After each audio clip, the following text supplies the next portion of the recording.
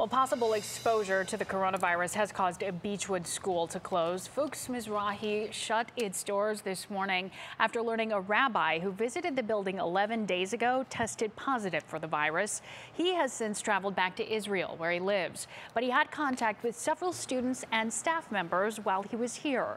School officials say closing wasn't in order. They did this as a precaution.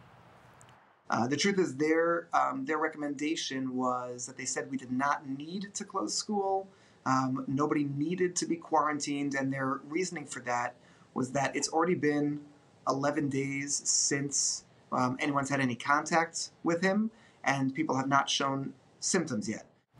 Rabbi Joel says neither his students nor staff have displayed any symptoms of coronavirus. The school plans to reopen on Monday, which is outside of the 14-day window of exposure.